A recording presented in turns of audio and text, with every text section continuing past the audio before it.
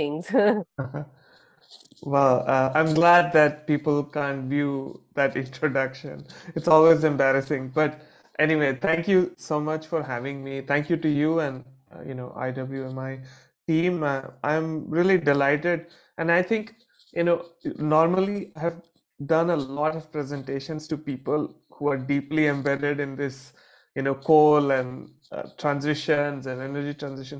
So it's a bigger challenge for me to actually simplify some of these larger processes that's happening in the field of moving away from coal and why it's difficult and what are some of the solutions.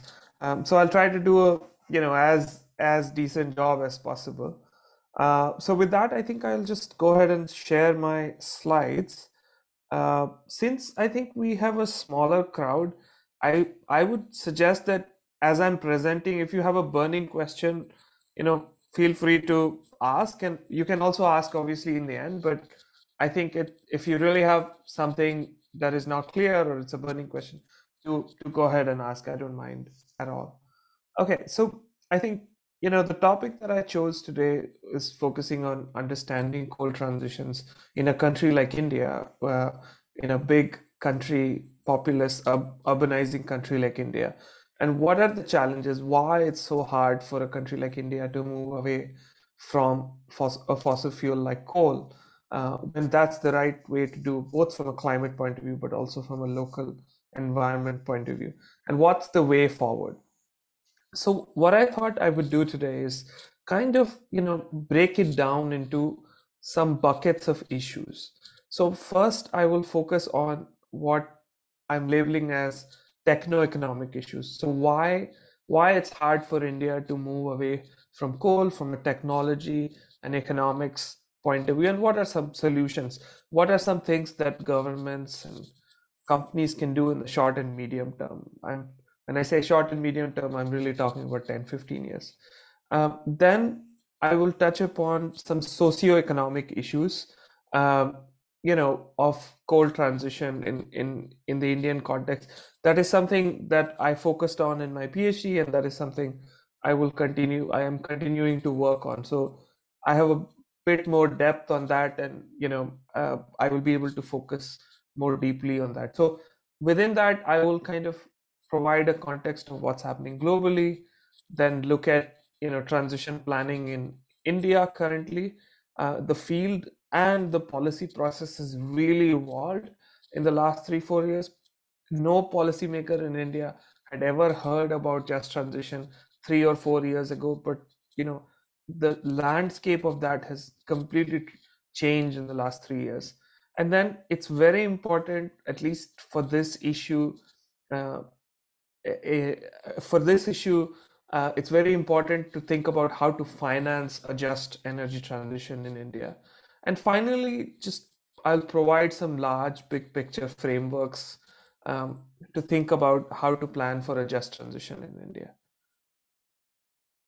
So, why we are thinking about, it's obvious, I think, for this crowd, why we are thinking about moving away from coal. I think it's more and more scientific reports and IPCC reports are showing that to meet any global to meet Paris climate targets or of 2 degrees, or keeping temperatures below 1.5 degree, I think all fossil fuels, particularly coal, needs to decline rapidly. And in that context, India being the second largest producer and consumer of coal, India will have to play its part if there is any possibility for world to meet its target. Because if India follows a coal and a fossil fueled pathway, I think that will make it very difficult. And I'm saying this with full recognition of the concept of common but differentiated responsibility. That is a reality. Carbon budgets around the world have been taken up by global north countries, but that doesn't absolve a country like India to not take actions, and India has been taking action. So that's the context in which this talk is happening. Oops. Okay, so let's kind of start to focus on some techno-economic issues, technology and economics issues of why it's difficult to move away from coal. Before that, I just want to mention briefly, probably you guys know this, but if you don't, like in India, the entire coal sector is primarily dominated by state-owned companies. So mining, almost 96-97% of coal today in India is produced by state-owned companies like Coal India, Singareni Coal Company, and Neyveli Lignite.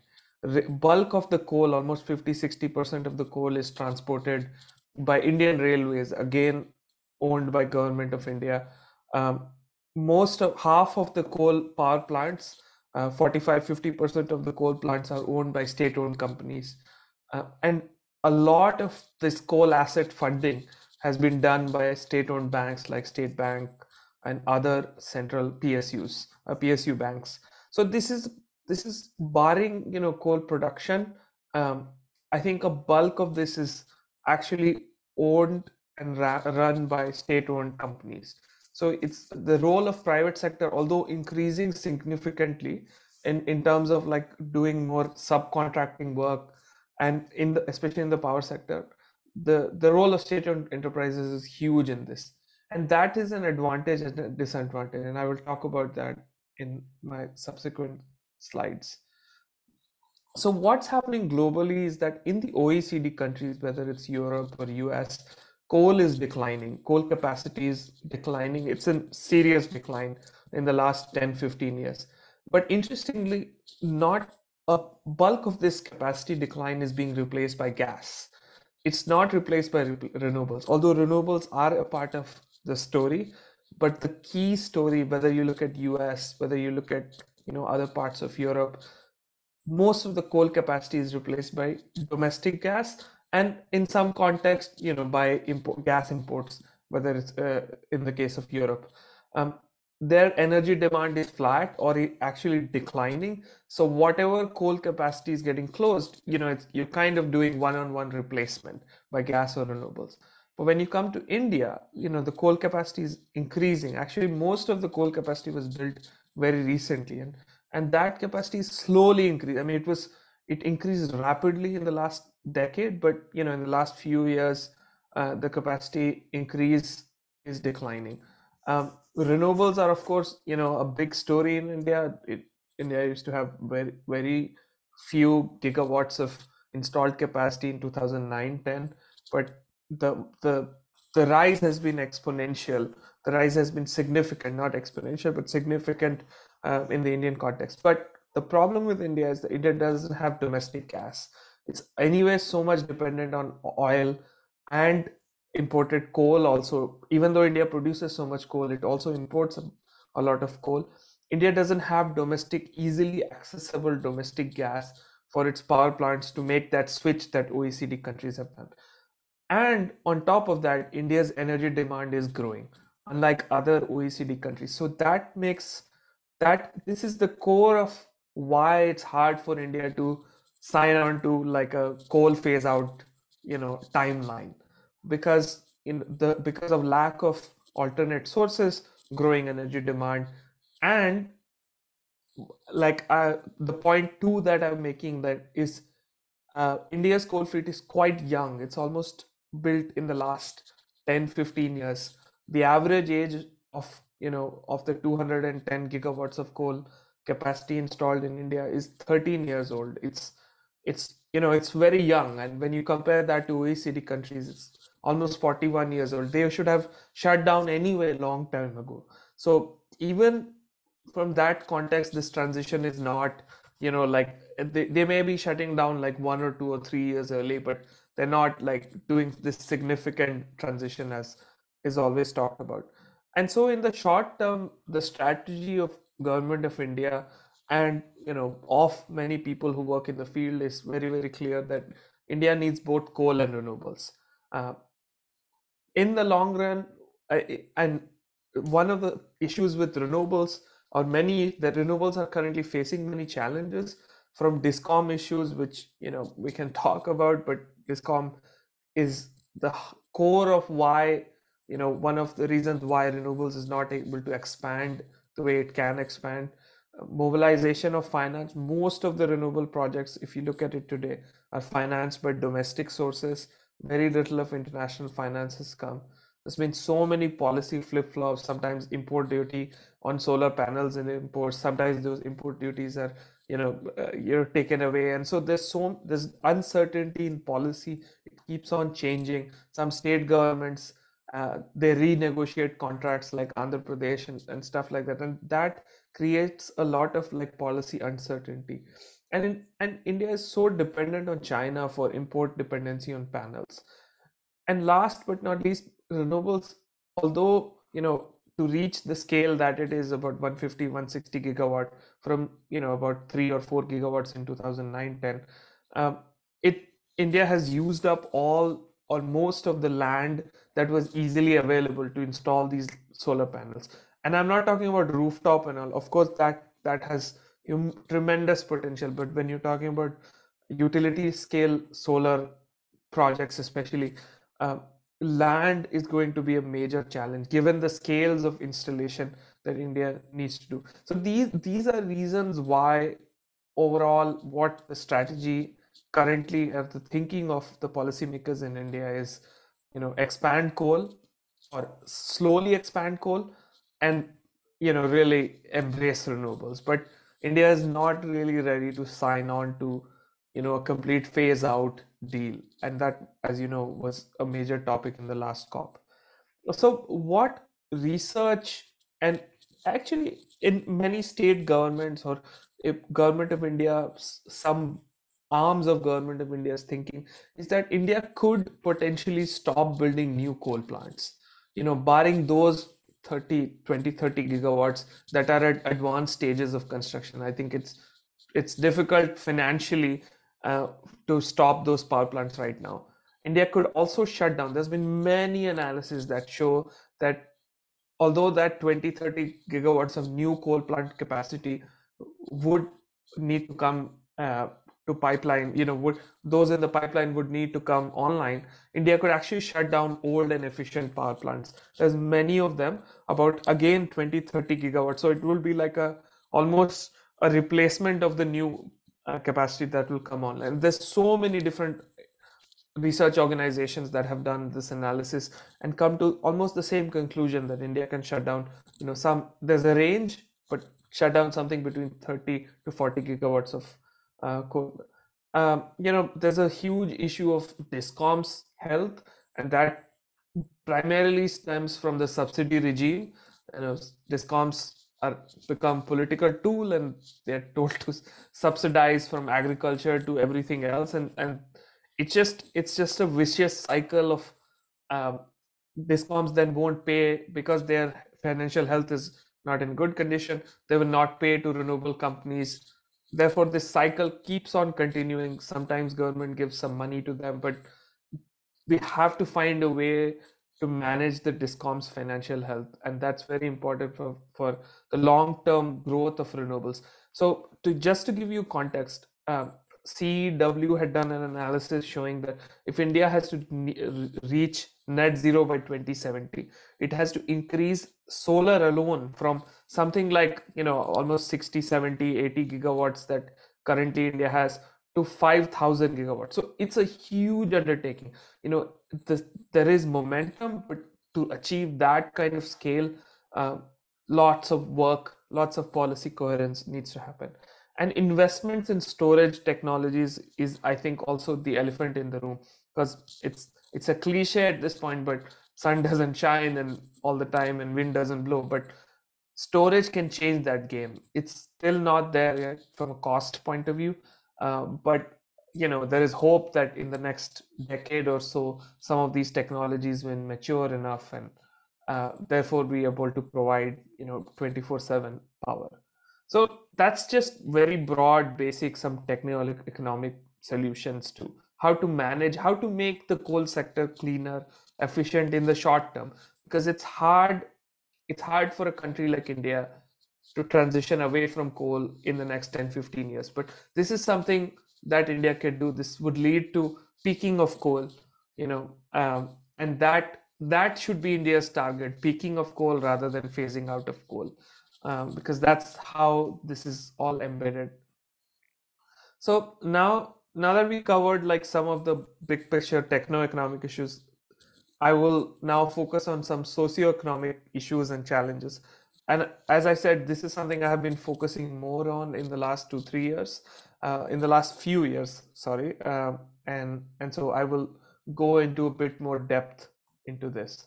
So for those who are not familiar with just transition, sometimes also referred to as just energy transition, what we're really talking about is as countries or as country like India moves away from fossil fuels like coal to renewables, what happens to the future of workers, their communities, dependent regions? And so this just transition has become a really important way of thinking about what the future of those workers and communities could look like. This is a topic that has gained global importance.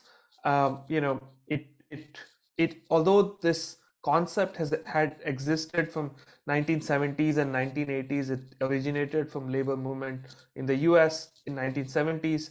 Um, but this topic has really taken off in the last 4 or 5, 6 years. And a lot of people think about it from a point of view of justice. These workers have provided the fuel that have run our economies, that has helped modernize parts of the world, if not every part of the world. So it's important to make sure that these workers and communities don't suffer as a result of transition. But the other, very blunt way of thinking about why people care about just transition is it's also a very much a political economy question, right? You have so many regions in many countries that are so dependent on these fossil fuel resources. So if you really want to further energy transition, you actually need support of states and regions. And therefore, just transition is an articulation of showing a new future to people who are currently dependent on fossil fuels.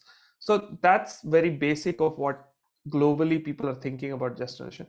But actually, beyond theory, there's a lot happening in this space. Um, Many governments, as I said, like in so many countries, coal is in decline. US, be it Canada, Germany, and South Africa is one of the non-OECD countries where the decline has not started, but their plants are also very old, their mines are old, and so they are also actively formulating just transition policies. There's tremendous amount of funding available in this field. Governments have Europe has set aside $40 billion. US has identified something like 40, 38, 39 US dollars to help coal communities. South Africa has created a presidential task force to think about, retraining and diversification strategies, etc., etc. So lots happening in this place globally. Even coal power companies like Eskom, which is South Africa's monopoly utility, recently formed, not recently, actually 2, 3 years now, have 3 years back have found what is called the Just Energy Transition Offices to assess, finance options for repurposing its coal stations. So they want to repurpose coal stations to renewable energy, and in the process create jobs for workers and communities who will lose out as a result of closure of these coal plants. So from governments to companies, lots happening in this space actually.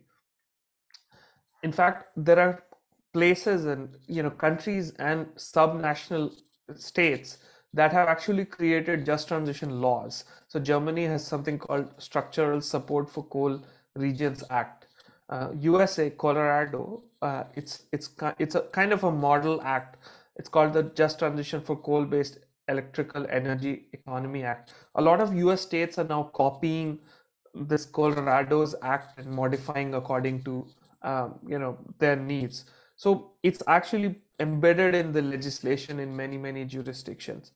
Um, Broadly, what these laws and policies do broadly is they focus on workers, they focus on skill development of workers who will lose jobs, they focus on things like pension support, providing new job opportunities.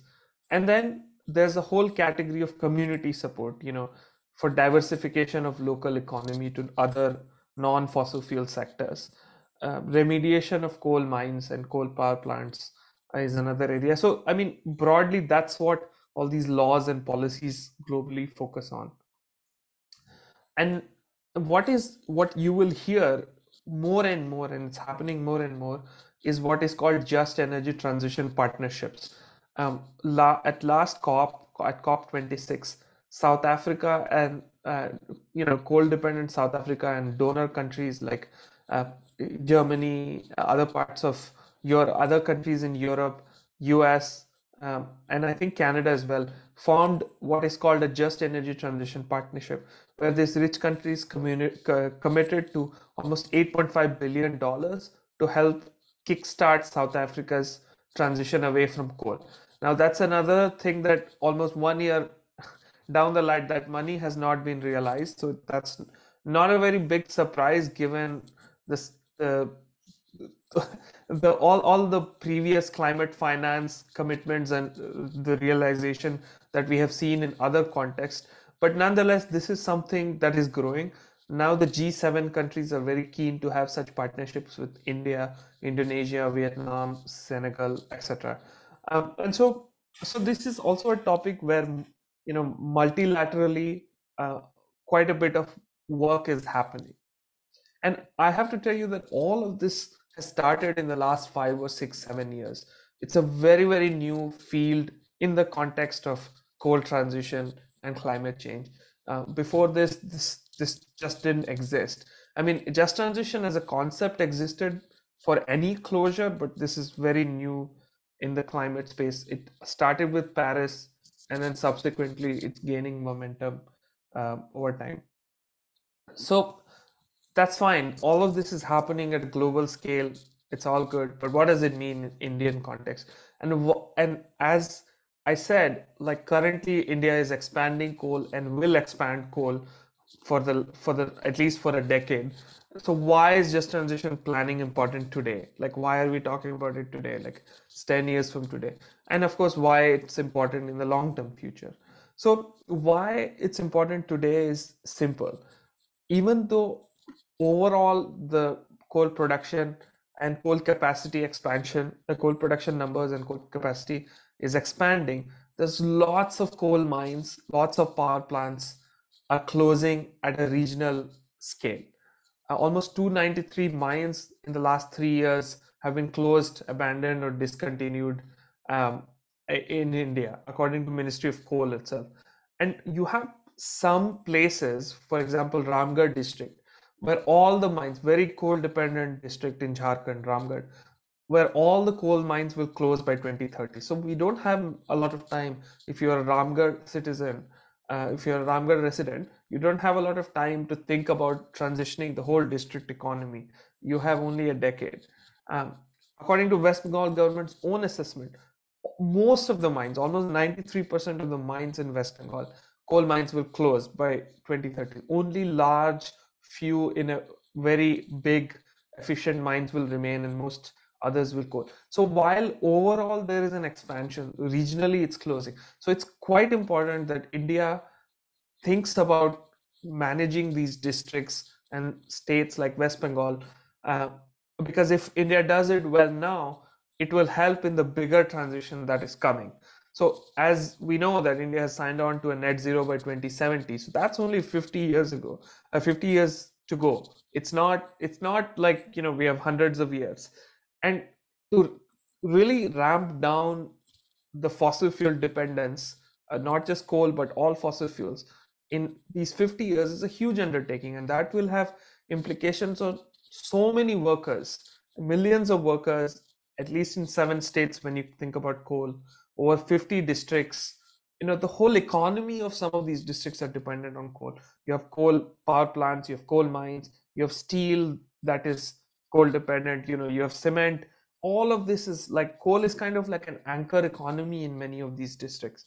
So it's very important to plan for this in the long run. And we have seen that those countries that have not planned, in the long term and have taken knee-jerk reactions, the just transition policies have not worked, because you have to build consensus, you have to deal with humans, you have to, build that social capital, you have to build capacity. So it's a huge undertaking in the long run. But and why it's a huge undertaking, and this is some of this I'm drawing for my from my PhD work, is that when we think about this just transition, a lot of people only think about jobs, right? People will be impacted, and and that is true, and that is at the center of it. But when you think about, so I've created these three boxes. So when you think about the leftmost box, coal is actually the most important source of revenue for Indian railways. In fact, railways overcharges coal transportation, and they subsidize the passenger segment. In the last 4 years, there have been no railway hikes because they are hiking coal freight, and that's exactly what they subsidize the passenger segment. Such is the dependency that it's a very major undertaking if coal declines in the long run. Um, Almost 3% of central government revenues comes from all kinds of different coal taxes. State governments, about 6, 7 state governments, really depend on coal revenue, something between 5 to 15%, depending on the state. And these states are actually already very poor, like from Jharkhand, Chhattisgarh, Odisha, West Bengal, Madhya Pradesh, Telangana, etc. So it's a very major undertaking. And CSR spending is also a major thing. I mean, when all these coal companies, state-owned, central government PSUs, are highly profitable, so they end up spending a lot of money in CSR. And I will provide some numbers, but I'm just giving you kind of the buckets in which you have to think about the dependencies. There are direct jobs, there's indirect jobs in supply chain, there's induced jobs from chaiwala to everybody who kind of depends on the spending. There's informal jobs, which are in large numbers in old coal mining regions of Jharkhand and West Bengal in particular, where people are just scavenging coal, using it in their households and all. And there's about, a large number of pensioners as well. And then the last bucket is a lot of people use coal as a cooking fuel. It's an industrial fuel from steel, cement, and coal companies develop like mixed use infrastructure. They make roads and stuff for themselves, which are also used by public. So just to give you a flavor of what are some of the things that one has to think about when you think about just transition planning. It's not just about jobs. That's what I want to emphasize here. So some based on lot of right to information applications, I gathered a lot of data, and only direct and indirect jobs, I calculate that there are about 38 lakh direct and indirect jobs. Again, this does not include induced jobs. This does not include large number of, I think that number is itself in like multiple, like tens of lakhs, the informal sector. Coal pensioners of about 5, 6 lakhs, slated to become almost 1 million, 10 lakh in the next 5, 7 years, as many people are, many workers are retiring. That will be almost 1 million. In the year 2019, 2020, coal companies collectively spent about 14,000 crores. And of course, there's inefficiency in the system, but it is also a reality based on my fieldwork and of many other people, that they contribute to school, houses, healthcare, etc., etc. And then there is DMF collection of about 3,005 crores. So overall, when you think about coal and the coal economy, there's it has a spillover effect on 284 districts. Of course, some of the districts it's very minimal, but there are almost 50 districts where it's a significant part of the local economy. So there are 43 districts which where I see that there are about over 10,000 direct and indirect jobs. Again, emphasizing this does not include induced and informal. If you include that, these numbers will be much higher. So what's happening at the policy level in India? And all of these have only started in the last 3 or 4 years, I would say. Like before that, I don't think there was even one research from India on this topic. So Ministry of Coal recently has formed a Just Transition division. It's really positive that even though coal transition is not happening, they are thinking about just transition. At least, even though their lens is to think about how do you actually repurpose coal assets, But nonetheless, they have started a just transition division. They're working with the World Bank. Lots of research have been produced in the last 3-4 years. More and more evidence are coming. Jharkhand government, we are working very closely with Jharkhand government. They're creating a task force on just transition. Only even the chief minister has signed. It's just pending, kind of like the final cabinet approval.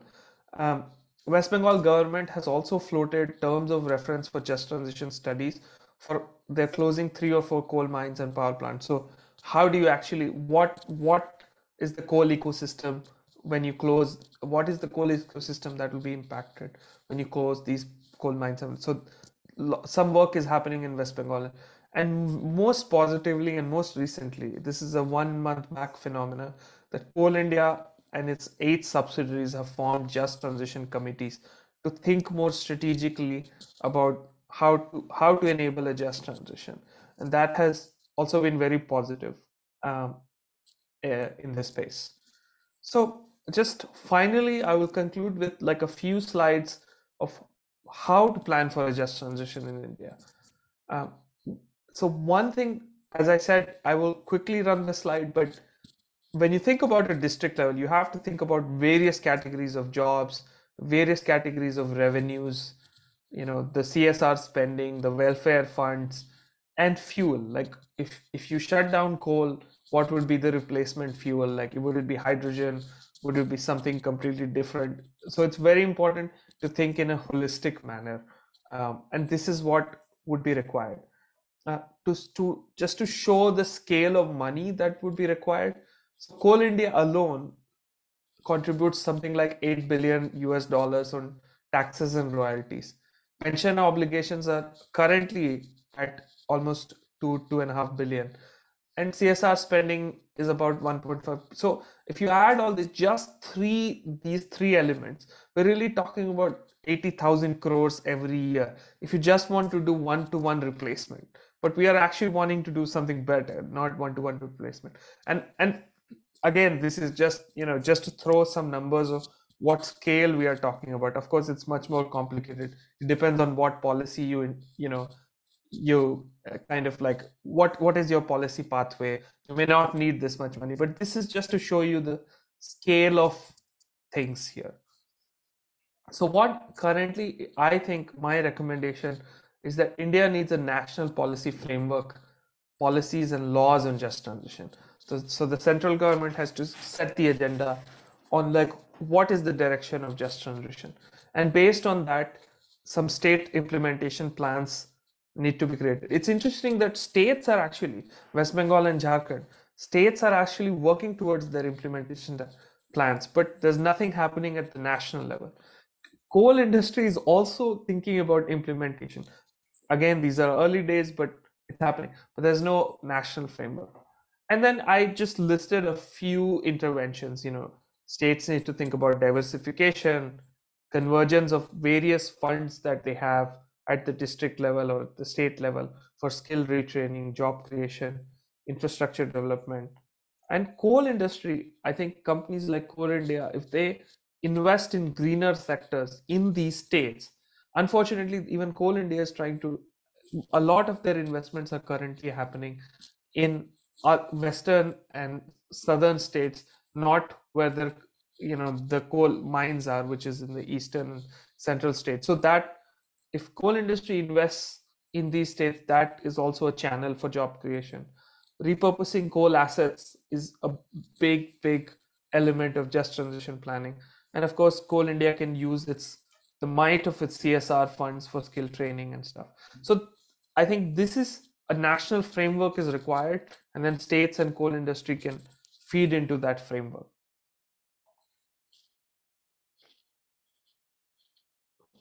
Okay, so just once that national framework is there, as part of that framework, what is required as step one is what is the amount of money and time required for India's just transition implementation needs. So like if you want to do repurposing of coal assets as they close, in this decade and then the next decade, how much money is required and what kind of policy would be required is very important. So that kind of assessment needs to be in the national framework. Then India can definitely leverage a lot of domestic sources for finance. There's private capital, institutional investors. Actually, globally, this is a big topic. And so both capital markets and institutional investors, large institutional investors have committed to just transition. And so I think domestically also this can happen. So they can encourage investments for support skill training, for example, and finance by governments, of course, through various consolidation of funds. Public finance is important. And I also think regulators like RBI can play a role here. You know, they can provide funds, or they can encourage priority lending in coal districts, especially if it caters to just transition needs. So some of these, things can be encouraged in India. And finally, there is a lot of international finance, at least declarations. We have to see if some of those funds actually realize in the long term. But like I mentioned, there's the Just Energy Transition Partnership with G7 countries. I think that's a very, very solid partnership that is building up. India can do its bit. India can do research on what kind of projects it would like to be funded, and that's a potential source of fund. Lots of multi banks and climate investment funds have what is called the Accelerated Coal Transition Investment Program. It's new and upcoming. We don't know what kind of funding they'll provide, but the goal is to provide concessional finance for reclaiming coal assets. And finally, globally, we have seen that philanthropies have played a very big role when it comes to just transition. There's something called the Just Transition Fund in US. It's so fascinating that they actually went to Bangladesh to learn the microfinance model, came back, created a Just Transition Fund, and then they provide seed money to entrepreneurs in coal counties, in counties where coal is closing. And so there's very interesting models where philanthropy has participated. Global Energy Alliance for People and Planet, run by Rockefeller and other foundations, they have also funded what in South Africa, along with ESCOM, they have funded a very interesting resource and skill development center next to where the power plants are closing. So all this to say that philanthropy has a role in this. So I think if I have to summarize the field, you know, I would just say that in India, the momentum on just transition is building, but it's still very early days. India needs a national framework. India needs to think more holistically about this topic.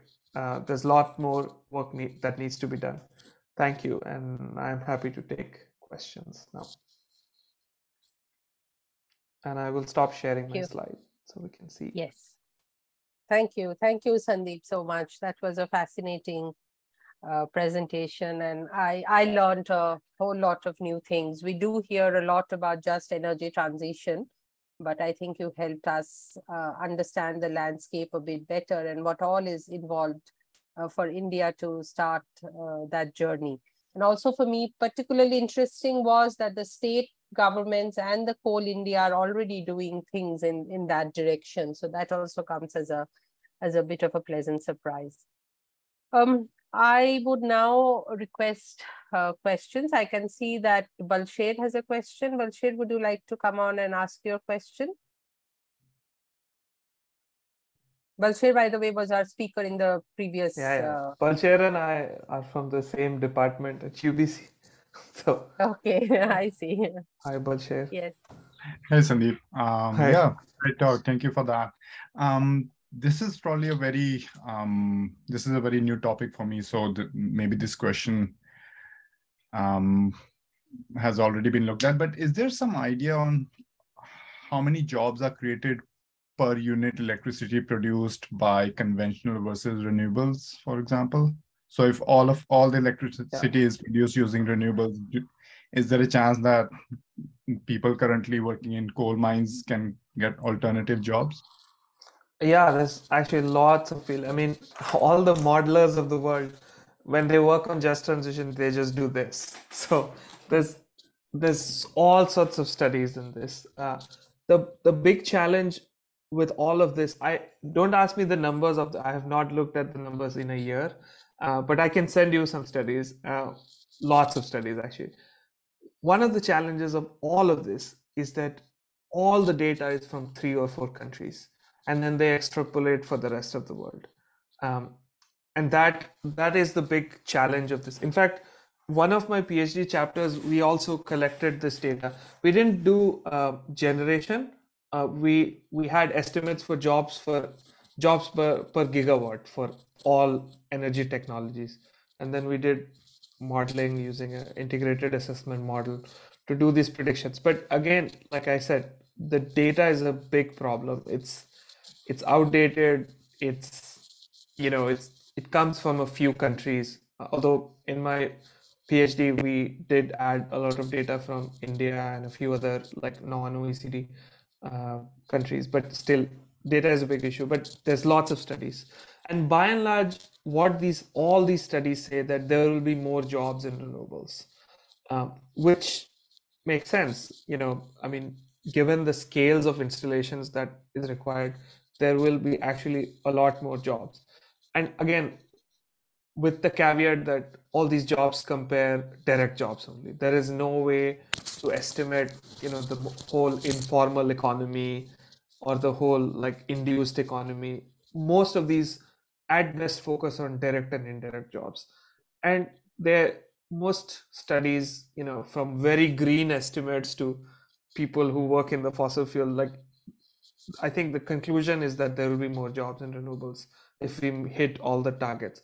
But the challenge is that the quality of jobs, right? Some of these are construction jobs that last from 5 days to 20 days, perhaps. So it's not always an apples to apples comparison, because when you're talking about coal jobs in a country like India or even South Africa, it's all state-owned companies, it's pensionable full-time jobs.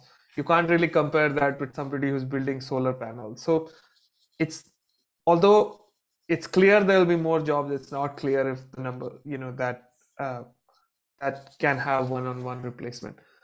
Just want to add one last thing. Don't want to drag this question, but the spatial geography of where renewables are growing in most countries is not where coal is declining. It's interesting if you look at India, and I can take any country.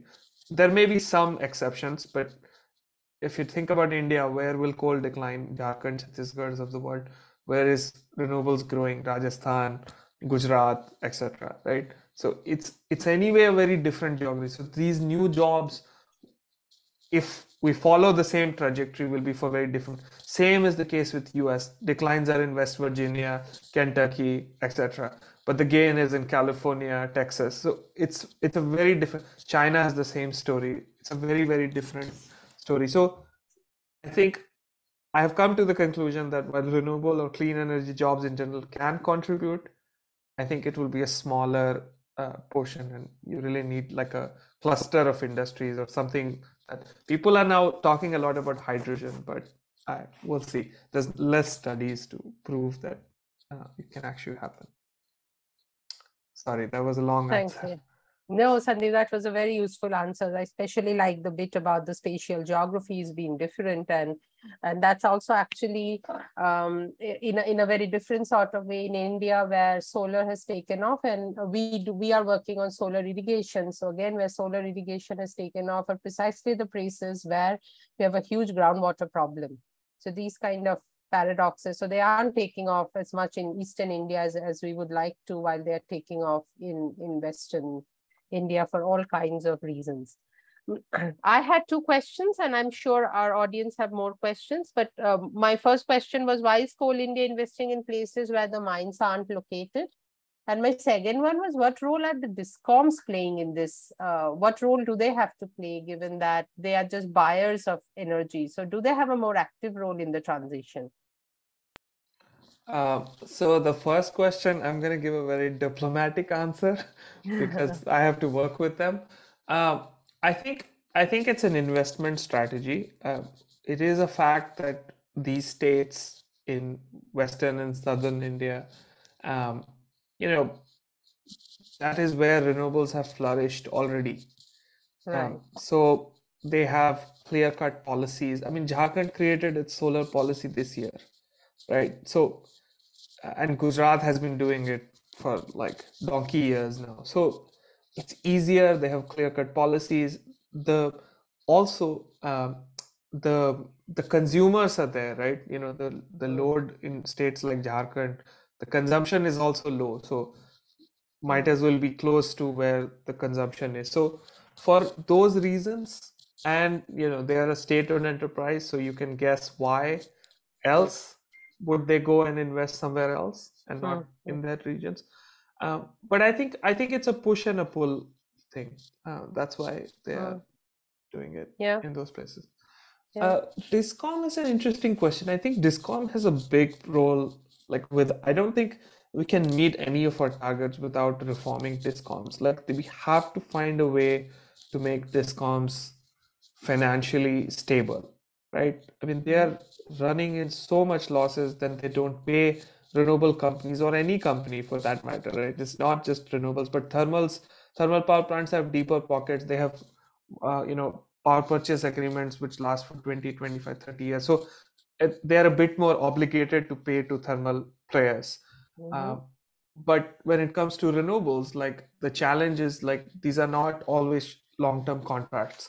And so when they are not paid, it's a big challenge. So I'm not a Discom expert, but I think that's a big elephant in the room when it comes to energy transition. I'm not quite sure how they will fit into this just transition process. Perhaps they have a role, but I don't think either I or others have thought about how that would how they would play a role in this. I think the key stakeholders as it's visible today are the large industrial players, mining, power, steel, cement in the long run, where Right. it will be impacted more and more. Yeah, no, that's fascinating because the work that we are doing in Gujarat is a part of our solar project. We are actually also finding that at the end of the day, a lot of whether those systems work well or not is not really in the hands of the farmers. I mean, even though we are training farmers, etc., the main determinant of how much energy is being produced and how much energy is being evacuated is more or less kind of related to Discom proactiveness, Discom governance, their how well they're able to liaise with the farmers, how well they're able to look after. So this is a distributed solar that we are talking about, but we are also kind of concluding that it's really Discoms have a huge role to play. I see two more questions, one from Mr. Surya Ansari and another from Ishani Palandurkar. Would you like to unmute yourself and ask your questions, please? Hi, I'm Suraya. Hi, sorry. Yeah. Thank you, Mrs. Sandeep, for the lovely discussion. I just wanted to understand more from the point of impact because ESG is one of the aspects which plays a very important role, and more of the bigger, the coal mining industries are also looking to to expand their portfolio in the in the renewable energy sector as well. So just wanted to understand, are there any rehabilitation plans by the government or maybe the academia if they're thinking about the quantitative estimates or qualitative aspects on, the environmental economic compensation in terms of rehabilitating the industries or the coal mining where the coal mining is declining. So just wanted to hear your understanding on this one. Yeah, thank you. No, that's a very good question. So when it comes to like remediation of the environment, right, because they have acquired that land, then did the mining, etc., and there is a lot of people who have given away their land. When it comes to Coal India in particular, which I'm more familiar than anything else, they have a very robust rehabilitation policies when it comes to rehabilitation, and in most cases they provide a job if they take land. That's one thing. When it comes to remediation after the mining is done, when you actually have that land which is completely wrecked, you want to, backfill the mine and then use that mine for something else. The coal industry has a policy. In fact, it's a guideline. There was a guideline in 2009 and then a updated guideline in 2019. The challenge with that guideline is that it, like many guidelines, it's inadequate. It's all about planting trees. It's not so much about like cleaning up, the whole ecosystem, um, and then restoring it back to its original levels where it's possible. It's also not about restoring it and creating local jobs. So in a lot of successful cases around the world, what they have done is they have backfilled these mines, and then you have museums there, you have pharma industries there. So that kind of imaginative future of when you actually backfill these mines and do something else is not there. Currently, the focus is all about planting trees and kind of just doing the basic bare minimum. Actually, Government of India, Ministry of Coal, their Just Transition Division, which is opened this year or late last year, their whole focus is to think about the rehabilitation of the local ecosystem and the ecology. What will happen, you and I will be there to see, but at least there is intent, at least they have started to think about that process. I don't know if that answered your question, but that's kind of. It does. It does. Thank you so much. If you can point out to any studies or maybe the guidelines named, then that would be really helpful. Sure. Thank you so much. Okay. Ishani, followed by Urchishman, please. Thank you, Mr. Pai. I just wanted to understand with these transition policies, what's the scope of them? Are they limited to just utilities, or would they also give some guidance on how they would be supporting other sectors such as agriculture or other sectors which are reliant and directly affected by this transition? So right now in India, it's all like, I would say 101 stage. The committees have been formed. They're just starting to think about what is the scope, what should they do, etc., etc. It's a long process, right? This is going to be, I would think that some of these committees, if they really want to do just transition, it's going to be a long scope. But once they start to think about that, and once they start to formulate just transition, diversification in particular, like how do you diversify a state like Jharkhand? How do you diversify some of those districts? I think then the scope will be much bigger. The scope will include sectors like agriculture and others. And I've seen that a lot of people in these mining regions, they usually, at least in Jharkhand in particular, they are working as coal workers, but they're also agricultural workers.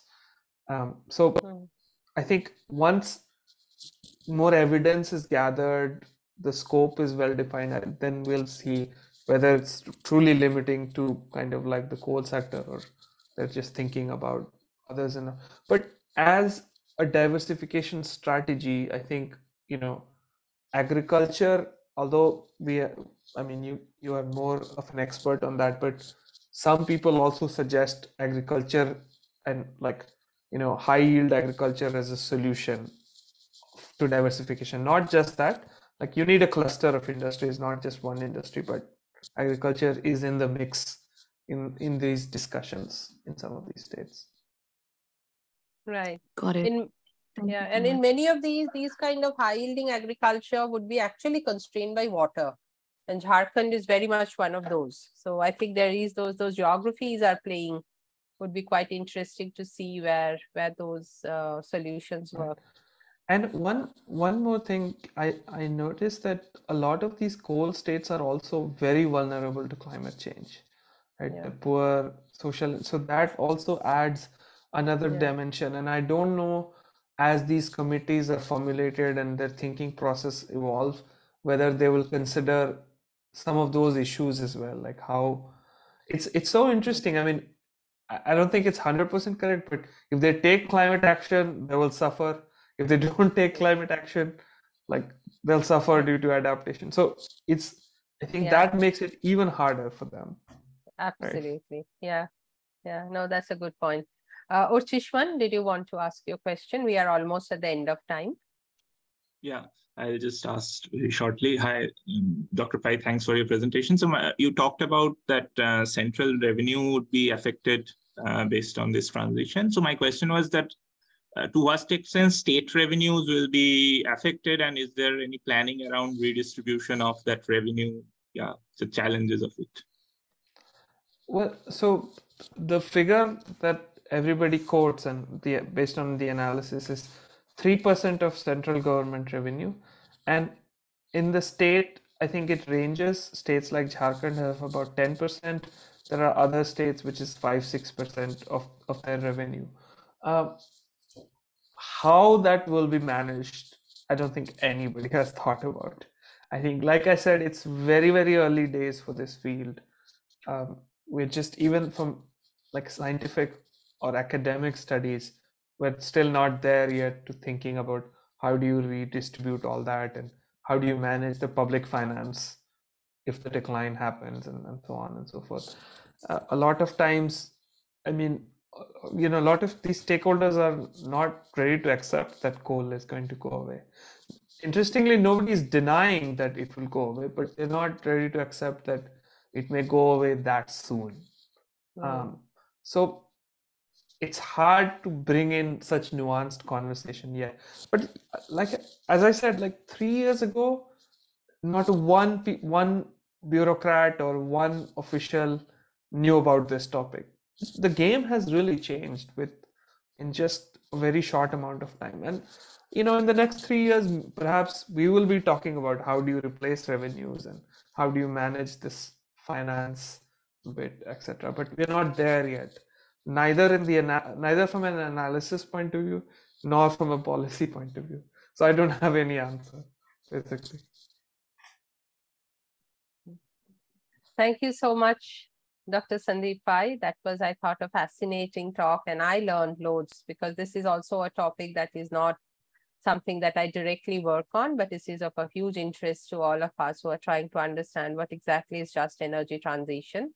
And from our side, one of our research interests is also to see how water links in this just energy transition story. So some of the work that we are doing in terms of the distributed solar in Gujarat is where I think the water story comes in. So we would be in touch with you and try to learn a bit more if we are positioning our research in ways that makes sense. With that, I want to thank all of you who have joined us today.